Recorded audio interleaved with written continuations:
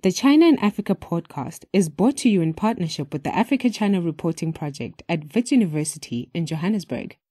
The ACRP promotes balanced, considered reporting on Africa-China relations through innovative training programs held throughout the year. More information at africachinareporting.co.za.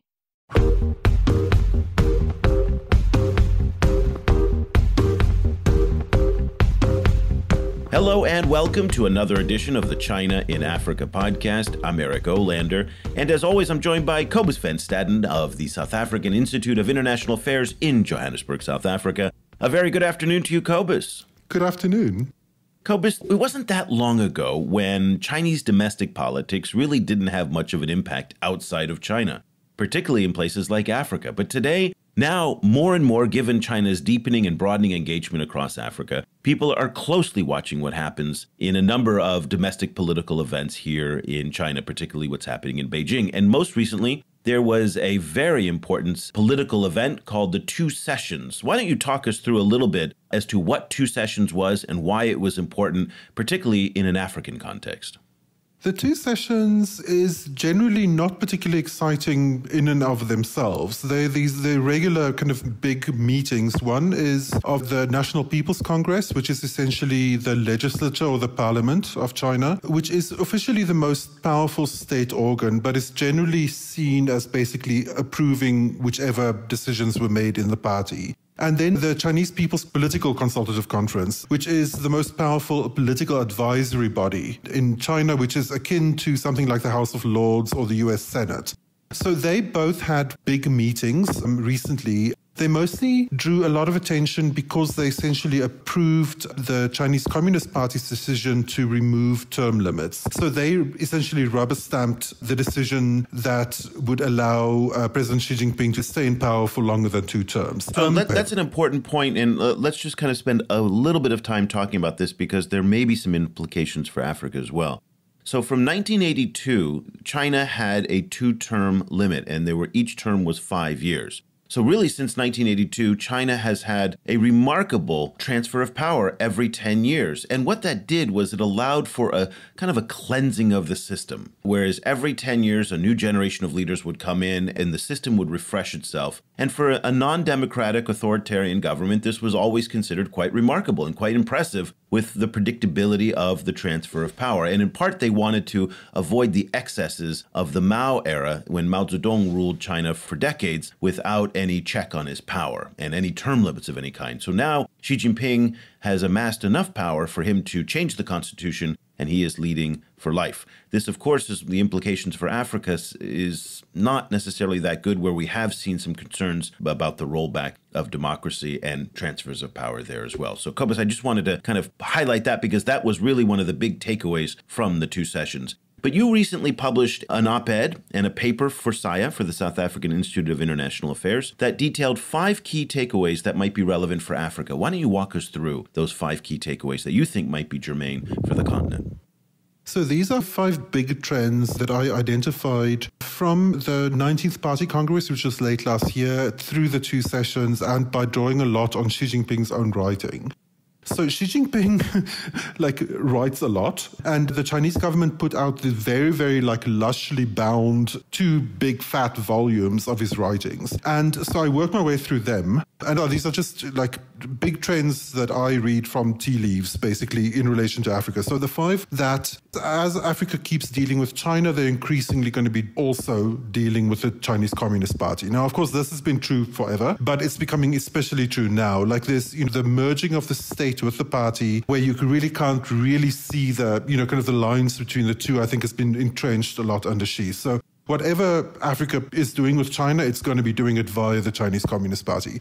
Second one is that the Belt and Road Initiative is here to stay. It was kind of flavor of the month for a long time. It's been really entrenched now. And because it is Xi Jinping's crowning achievement, or kind of the jewel of the crown of his development planning, I think, it's going to become the template through which a lot of foreign policy and development is developed now.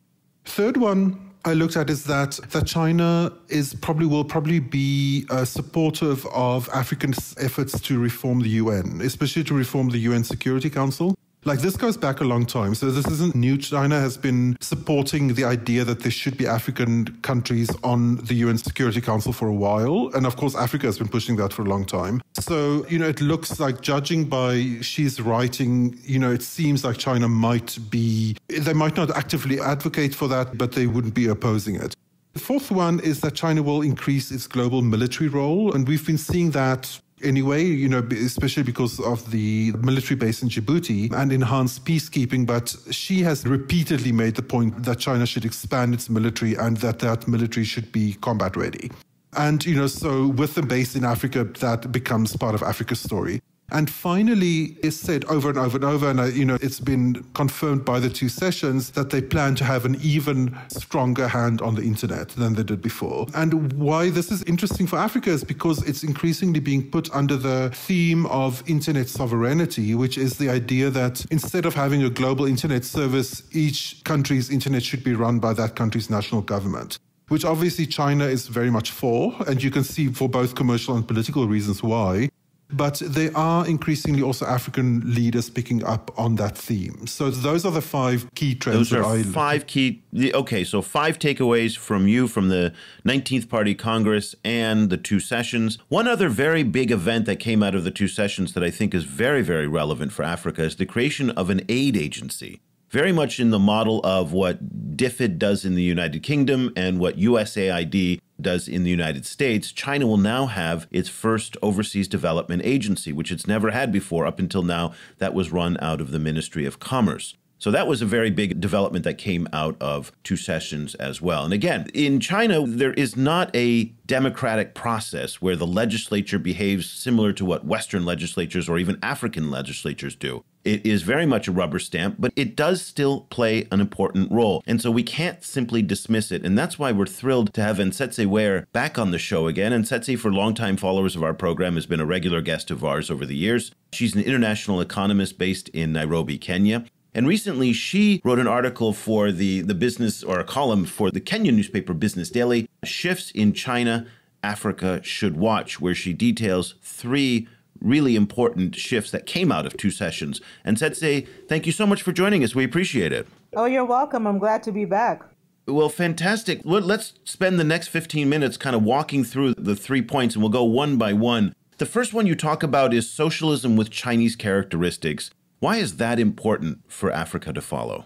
Well, I think it's the first time that many Africans, particularly of my age, have seen an articulation of Chinese ideology in such a strong manner. This is obviously a speech that Xi Jinping delivered in October last year, sort of outlining the new sort of socialism with Chinese characteristics that will be guiding activity going forward. So I think for a lot of us, this is the first time we've seen China have an ideological position that they're detailing for the world to see and to say, listen, this is our ideological position. So that for me was very new.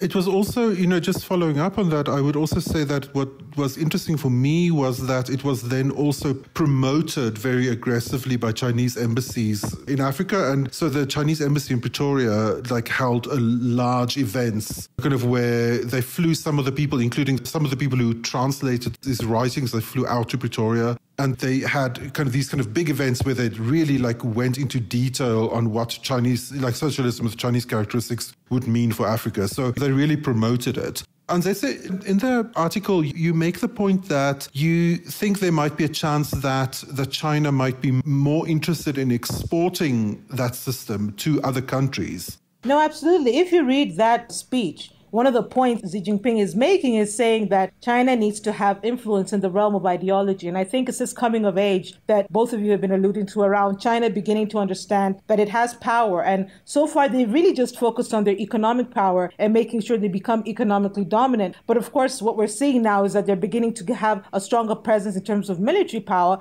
but also we're beginning to say a stronger presence in ideological power. And this has been very, very new because if you look at the commentary on African relations, it's really been dominated by this xenophobic Euro-American commentary around China is out to exploit and destroy Africa. And we've seen that transition in Euro-American ideology. First, they said, China is here to colonialize you and be imperialist. Then they shifted to, China is here to take all your raw materials. And now the big xenophobic narrative is China is saddling Africa with debt and Africa is going to be under the foot of China. So I think one of the things Xi's trying to do is to say, listen, we have an ideology. We have the right to say that there is an alternative way to govern nations. There is an alternative way for economic development to happen. There is an alternative in terms of alleviating poverty, creating wealth, and there is a model that works, and it is a valid model. They are no longer being neutral about this. And I think they're being very clear that we have an alternative that the world should look at and that we will share with the world to let the world know that the European and American model of development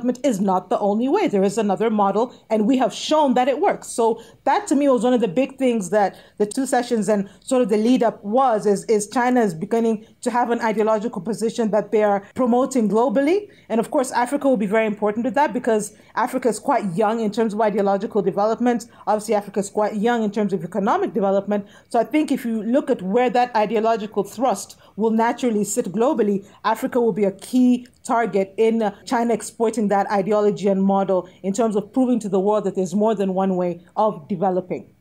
So that may be the case, but I think so often when we discuss this within an African context, people put it through the lens of their own experience, which is the imperialism and colonialism of the pre-20th century in Africa done by the Europeans. I don't think that the Chinese will follow a similar path.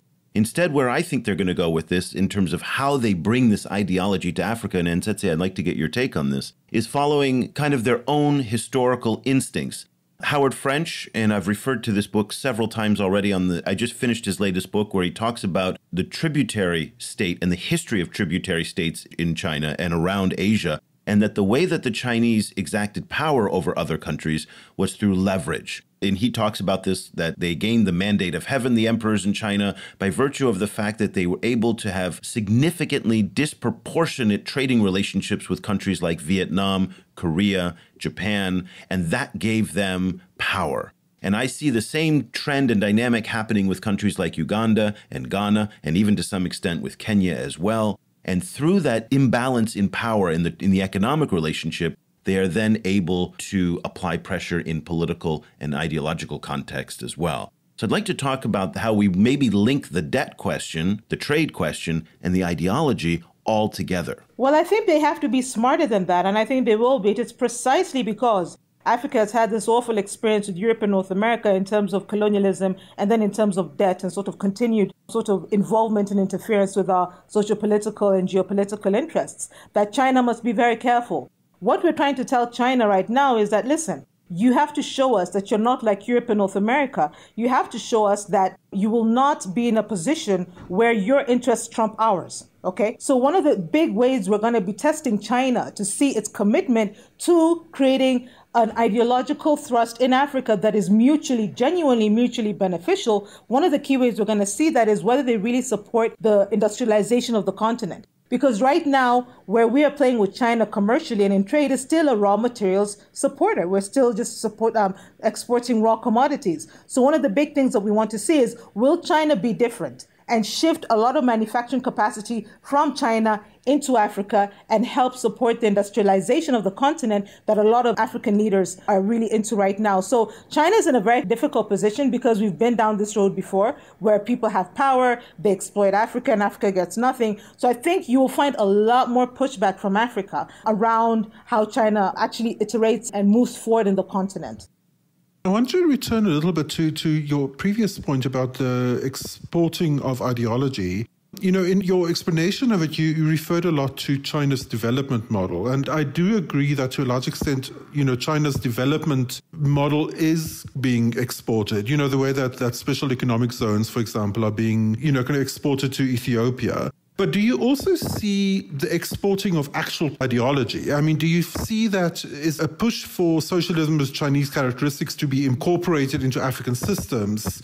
Because that I don't really see. Like I see that kind of like authoritarian centralized development system, that maybe. But in terms of the actual ideology, I'm not so sure. Well, I think there are two things. One, I think it's early days. I think this is a very new strategy, and I think they're still trying to figure out how they're going to deploy it. So that's one thing. This is still very early days. We don't really know how that will be articulated over the next 5 or 10 years. That's one point. I think the second point is that China knows that Africa has had bad experiences with authoritarianism. China also knows, the third point, is that democracy has been sold to Africa so aggressively for like the past 50 years that it will be very difficult for Africans to get on board an authoritarian sort of structure as a continent. There may be pockets of authoritarianism on the continent, but I think China knows that this really aggressive democratic narrative that's really been targeted at Africa for decades now will be very difficult to overcome. So I don't think that ideological shift is happening. But what's happening also is that we're beginning to see that China is not good at communication.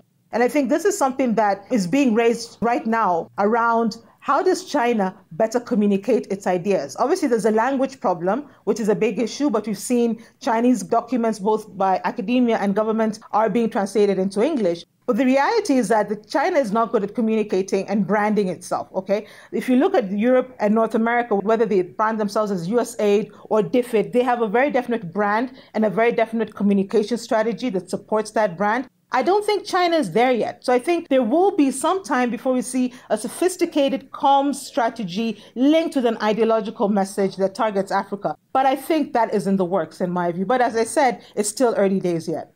Cobus, let me try and disagree with you here a little bit, where you say that the Chinese have not been exporting their model. And I'd like to kind of stay in your backyard here in South Africa, because in so many ways, it seems like the ANC has either tried to draw inspiration from what the Chinese Communist Party has done, where the state and the party have fused together, both in the name of consolidating power of the party, but also making the party dominant over the state, which is the case here in China, but something that certainly Jacob Zuma was trying to do with the ANC in South Africa. And the idea that China was helping South Africa and the ANC set up a training academy similar to the Communist Party training academy in Beijing, where the next generation of elite leaders is developed, that to me seems like the exporting of, if not an ideology, but certainly a system. Ethiopia seems to have drawn quite a bit of influence from China's model.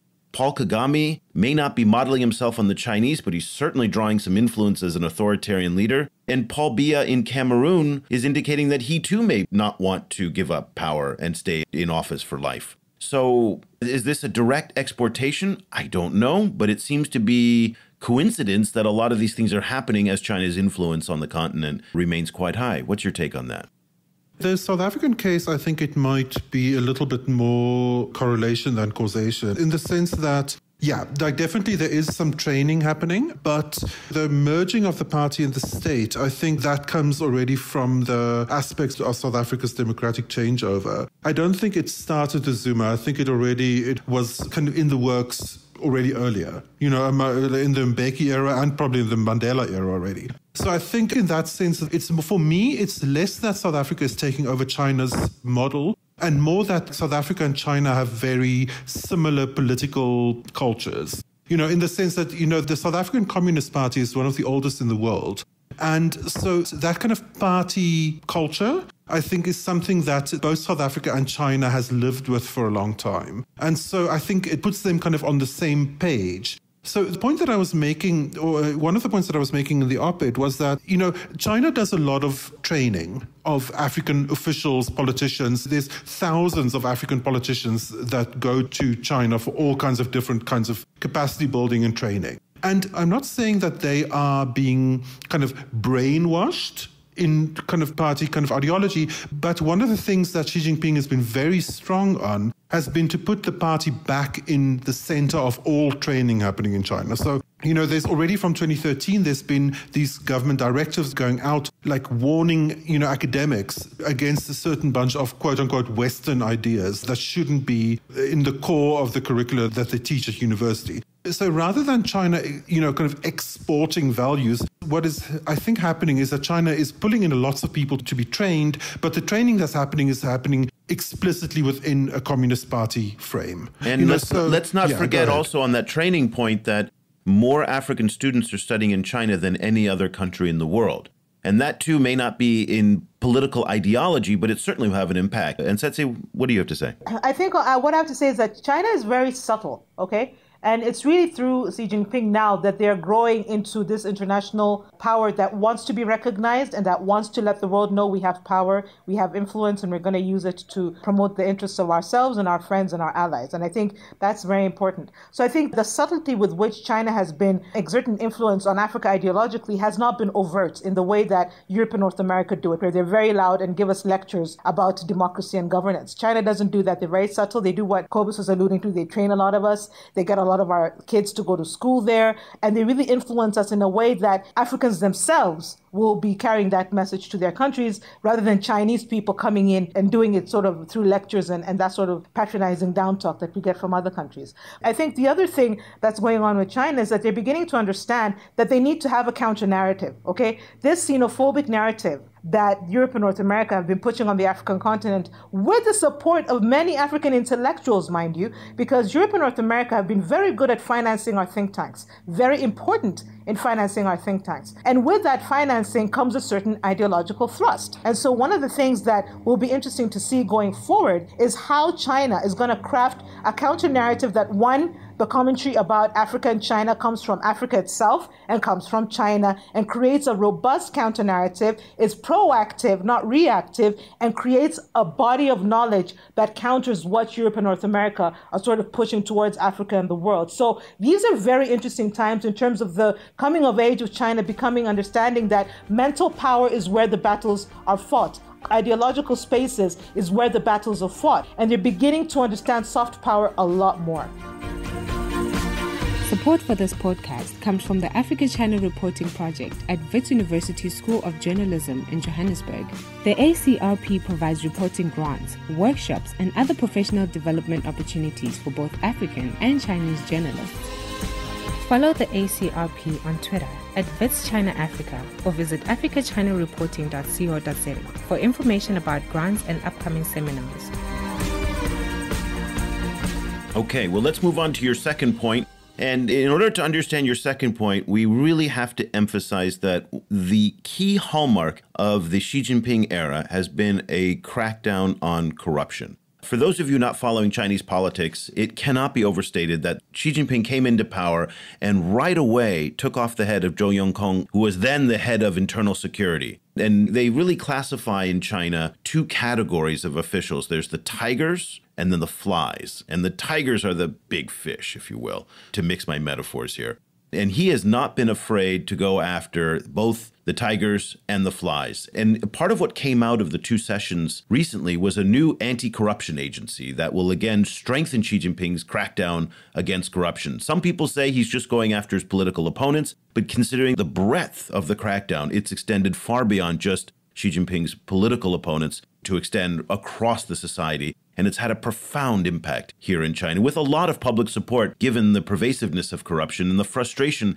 that people have. That is definitely something, Anzetse, that people can relate to in Africa, given the frustrations that so many people have with corruption there. That's right. And I think just to preface this is that we need to understand that one of the reasons perhaps Xi Jinping went for extending the limit is so that he can continue the crackdown without being pestered by opponents or him getting out of power and sort of that revenge coming to him in an ugly way. I was talking to some Chinese people here. They're saying that may be something that informed it. But I found it very interesting that he decided to change the law rather than sit on illegally, which I think is a subtlety people haven't necessarily picked up on. But yes, corruption is a big issue in Africa. And one of the things we want to see is what powers will that corruption body be given, and who else will they take down, and what will be the consequences for corruption? Because in Kenya, for example, our anti-corruption agency has no teeth whatsoever. We have not seen any high-profile people being brought down. We certainly have not seen people being punished, either in terms of fines or jail time.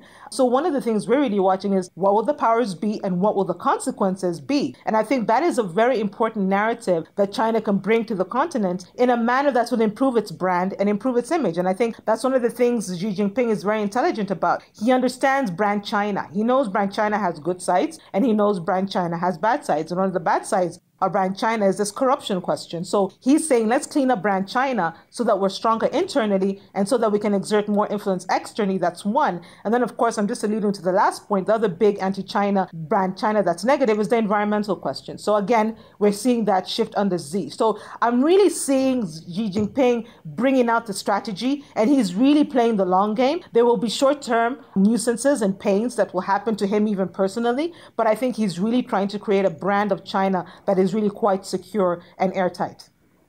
Yeah, I was wondering how you think the anti-corruption theme will play in Africa. My idea, looking from South Africa, South Africa has gone through a lot of corruption during the Zuma era. And now, there seems to be a move towards, it's been announced that Jacob Zuma will actually be facing charges for corruption. So we'll see how this develops. But, South Africa has gone through a kind of a national crisis about corruption and, not only a crisis in South African politics, but also a crisis in South African self-image, where South Africans started to think of South Africa as being a very, very corrupt place. And I think with that comes the idea that if you can really crack down on corruption, then many Africans might be willing to accept a more authoritarian government if that government can show that it is really cracking down on corruption. So do you see that aspect, that kind of authoritarianism plus less corruption system that Xi Jinping is, kind of now the figurehead of, do you think that logic could play well in parts of Africa? I think absolutely. I think if we get a clean government that delivers service to the people, I don't think people will be too bothered about it. But we need to know that there'll be a very strong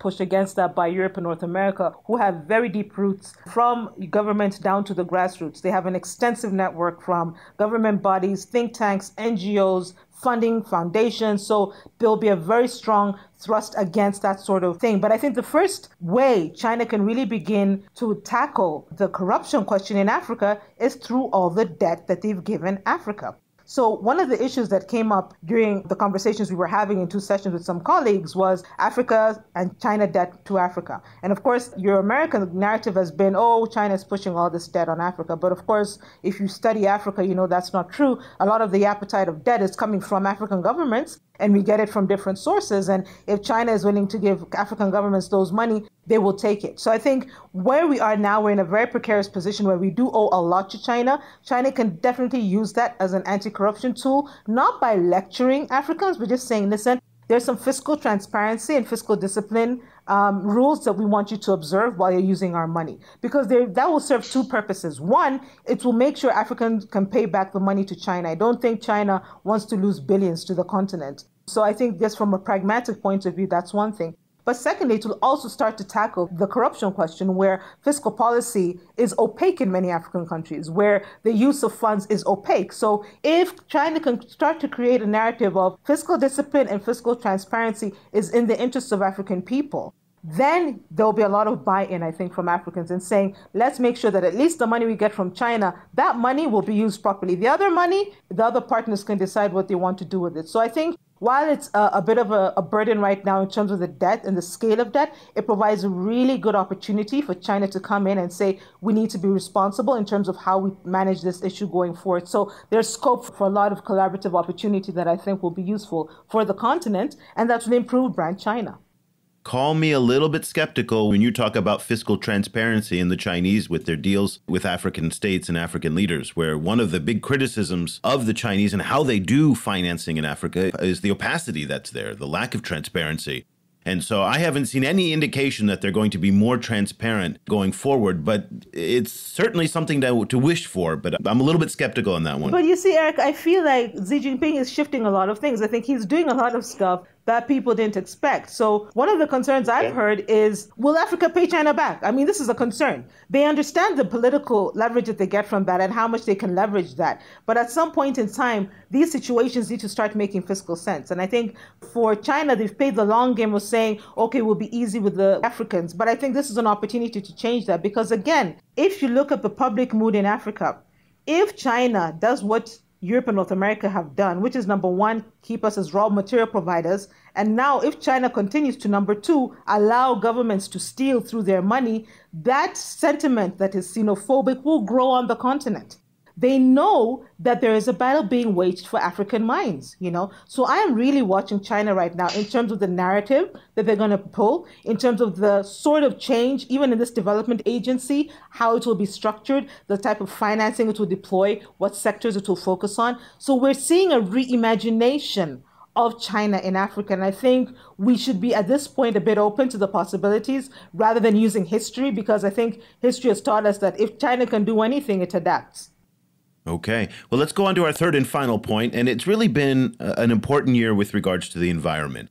If you recall back in January 1, 2018, China's landmark ban on the ivory trade went into effect. We're learning now that just because China banned the sale of ivory domestically is not necessarily stopping the illegal trade, as a lot of that trade has shifted to Laos and to Vietnam, which is now coming overland into China. But at least the Chinese government, from a policy point of view, a legal point of view, has implemented strong measures to contain the spread of illegal ivory in China. And more importantly, more in terms of West Africa, where ivory isn't the key issue, but fishing is a major issue, China finally now seems to be taking recognition of the fact that their long-distance fishing fleets are causing havoc in parts of the world, particularly off the coast of West Africa and down in the east off the coast of Mauritius. And so there is some indication that the Chinese are going to start taking action against the long-distance fishing fleet that are oftentimes fishing in international waters, but those are the same waters that local fishermen are going after as well. And through their mass fishing, they are depleting the stocks of fish, making it very, very difficult for fishermen in local communities on the west coast of Africa to survive. So it's an indication that environment is taking a higher priority in the policymaking process. And Anzetse, at the Two Sessions Forum, environment did come out to be a top policy priority and government priority. And you say that this, too, will have some profound implications for Africa. I mean, it's interesting what China is doing because, one of the things that really struck me in the Two Sessions is that when they were noting some of their accomplishments, the environment came up. And they were like, listen, we're going to do more and more to get our environment back. And I think there are two reasons that's happening. One is that the Chinese government knows that their environmentally unsustainable path can no longer happen. And they are very alive to the fact that the environment is crucial to the survival of them as a people.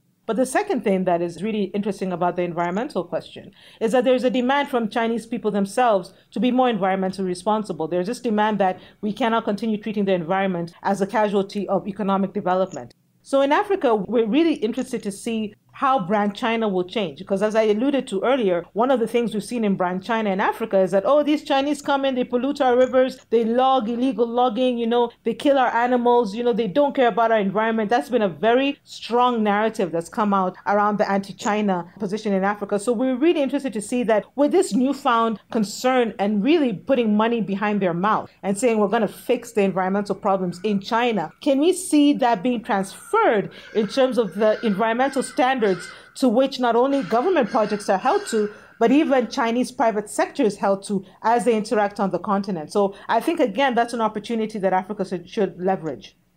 I wonder how, this is going to change thinking about African decision-making, though, because so much of these kind of environmental scandals relating to China and Africa has so much African decision-making kind of packed into them. I'm thinking, for example, about the coal-burning power plant that's being planned for Lamu, and, for which China has received a lot of criticism. But I mean, it's not like China, had a gun to someone's head, forcing them to build that plant in the first place or to make it a coal-burning plant. I mean, those decisions are at least partially, made in Africa. And Africa has not actually received that much criticism for those kind of decisions. Well, we are receiving. There are two big problems that we're having related to China and the environment. The first is what you're talking about, the coal plant. But you need to understand that was a decision government made, as you're saying, is that government said, we have coal, we're going to use it. The end, And there really was no conversation around it. Of course, we had a lot of environmentalists making all these arguments as to why it doesn't even make economic sense, but that doesn't seem to have gone anywhere. The second big issue is the railway through the national park. And again, China is the one building that railway, and there's been a lot of resistance from environmentalists around you cannot put that sort of infrastructure in the national park. That is not good for the animals or the earth. So those are the two big sort of sensitive points on the environment going on right now. And so just to be clear, I don't think this is stuff we're going to see immediately. As China is evolving into this new realm that is quite unfamiliar for many of us. I mean, it's familiar in some ways, but there are a lot of new things happening. The question for Africa is, how do we leverage these shifts? We cannot continue to just be subjects of either Euro-American influence or Chinese influence. If we're seeing that China is being very serious about corruption, it is for the African people, either through NGOs or think tanks or public intellectuals or private sector, to say, we expect those same standards to be applied when you come to do work on this continent. I don't see it as a problem. I see it as an opportunity to say, look at these shifts in China. Why don't we leverage them as Africans? So for me, that's where I'm coming from. Well, I know we have some listeners in the Chinese government in Beijing and at certain embassies around the continent. Let's hope they're listening to you, Anzetse, because I think you offer some very, very interesting advice to the Chinese. If everybody would like to check out Anzetse's article, you can find it over on her blog at anzetsewere.wordpress.com. We'll put a link in our show notes, and also you can go to Business Daily and look for Shifts in China, Africa Should Watch. It's a fascinating look at 3 key points of recent domestic political developments here in China that will have some ramifications in Africa. And again, this is a relatively new phenomenon where domestic, I can't say in the 10 years that we've been covering this, where we've ever really felt that a lot of what happens in these political events have any effect. People keep their eye on FOCAC, which is the Forum on China-Africa Cooperation. That's, of course, where China brings together all of Africa's leaders and hands out giant checks. Well, okay, that makes sense that Africa would be interested in that. We have one coming up in September. But so it's relatively new for me to kind of now see that people are watching these events in Beijing much the same way they might look at an American election and see what that would have as an impact there. So, Anzetse, thank you so much for your time today. We really appreciate it. And if people want to follow what you're reading and writing, what's the best way for them to stay in touch with you? Twitter. Just look for Anzetse and I'll come up. I have a Twitter handle and that's where I post all my work. So you'll find everything there. And Anzetse is spelled A-N-Z or Z for you guys in South Africa, E-T-S-E. So there we go. So thank you so much for joining us. We appreciate it. Thank you very much. Cobus, it's fascinating that Anzetse is seeing these linkages on issues of corruption and environment that, to be honest with you, I didn't see. The key takeaways from the 2 sessions events recently in Beijing for me were obviously Xi Jinping's elimination of the term limits. That's what everybody talked about. And then secondly, the new development agency. So I think her taking it to that next level on anti-corruption and the environment was, I thought was very interesting. I'm not sure I always agree with her optimism. I think that the Chinese sometimes, a lot of faith can be put into them, and they have such a different agenda and a different way of doing things that it may not actually follow any type of prescription. So we just don't know what's going to happen and how the Chinese will engage. We'll get our first clue in September, I think, at the Forum on China-Africa Cooperation that will also happen in Beijing this year. If people recall, last time was in South Africa, and there was a $60 billion financial package that was unveiled. Will that number go up? Or, as you and I have been talking about for the past several months, maybe the number will go down as China's trying to maybe diversify the relationship away from financial engagement to more diplomatic, military, humanitarian, aid. And so that will be our big indication. We'll get to see kind of whether or not Anzetse's theories will play out.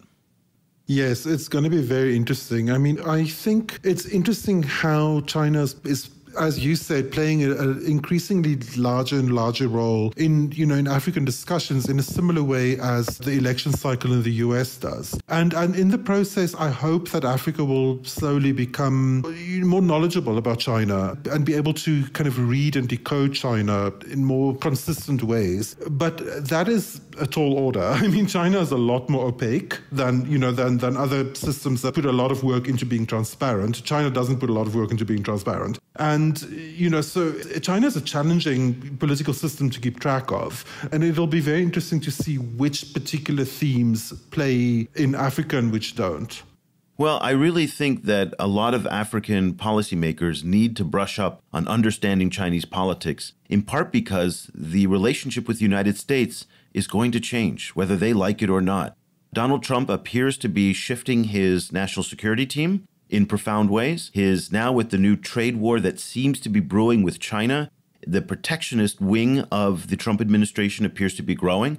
So if I was a bettor, I wouldn't necessarily keep my bet on AGOA, the African Growth and Opportunity Act, that allows for free trade access from Africa into the United States. So the relationship with the U.S. may change, particularly as John Bolton, who is a very, very aggressive conservative right-winger, now assumes the office of National Security Advisor. Everybody's expecting that he will push the United States to do more militarily. Certainly, Africa is on that agenda, as we saw with former Secretary of State Rex Tillerson's visit, where he talked about Muslim insurgencies in North Africa, and that's on the United States radar as well. So there's a lot at stake here to get right. And oftentimes I find that still in African capitals, the level of awareness of China and Chinese politics and Chinese history is abysmally low. Yeah, what we need is a lot more university training in Asian studies in Africa in the first place. I mean, that is the basic thing that has to be gotten right at African universities. Well, hopefully a lot of our African listeners who are joining us for this program will take heed that there's a future in studying China, because you'll probably have some job security. That's the one thing I can probably say. Well, listen, that is our take on this issue. What do you think? We've got all of these different ways for you to communicate with us. One of the great ways is email. You can reach Cobus at cobus@chinaafricaproject.com. You can reach me at Eric, ERIC, at chinaafricaproject.com. I apologize. I've got about 15 students in particular from various countries who've emailed me. I've been very, very slow to get back just because I've been very, very busy. But I will get back to every single email, because I really appreciate that people take the time to write me such thoughtful notes about their interest in China-Africa relations, papers that they're working on, even how to find jobs in the industry. And so I will give back a thoughtful response. It'll just be a little bit delayed. So Cobus and I, we have quite a few comments that we deal with, and we try to answer everybody because we really appreciate and value our community so much. And speaking of our community, I just want to give a very, very warm welcome to Stephanie Ferrand, who is a master's candidate at Jiao Tong University here in Shanghai. She's originally from Johannesburg, and she is the new editor of our weekly email newsletter. And she also is very, very passionate about China-Africa relations, a South African native who is doing her master's degree here in China. She is well positioned to be editing our newsletter, and both Cobus and I are thrilled to have her on the team. So if you sign up for our newsletter, it is her handiwork, of course, edited by Cobus and myself every weekend, and it goes out every Monday. So that'll do it for this edition of the China in Africa podcast. We'll be back again next week with another edition. Thank you so much for joining us. The discussion continues online. Head over to facebook.com/ChinaAfricaProject to share your thoughts on today's show. The guys are also on Twitter, where you can find Cobus at Stadinsky or Eric at E.Olander. And be sure to sign up for the weekly China in Africa email newsletter by going to www.chinaafricaproject.com.